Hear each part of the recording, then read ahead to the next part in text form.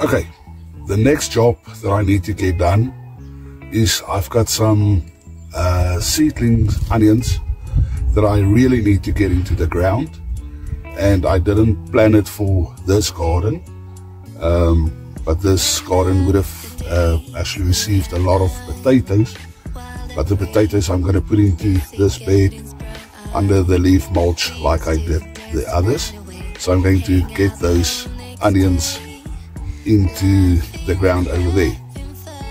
I did put the camera very low down here to keep it in the shade, otherwise it overheats very quickly. But I'll quickly get to that.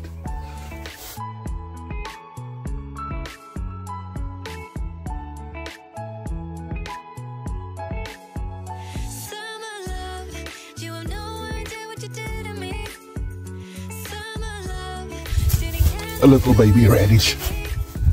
Okay, since we've sowed that garden there and covered it, it's now the first time that we've opened it,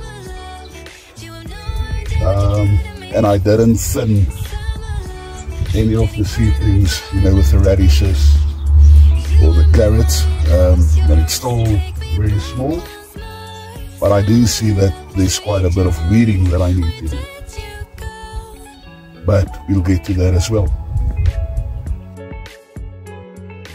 Okay. I have some onions that I saved over winter with my eggplant and volunteer tomato that came up there in the same pots. And then some onions that I potted up as well from that compost garden that I had where they came up, and then saved them to these little pots as well, along with those in the pots with the brinjals and the tomato. But anyway, there's Texas, that sweet Texas grano, there's red creole, there's some spring onion and pickle onion, and it's all mixed up, so I'm just going to plant it and see how it develops.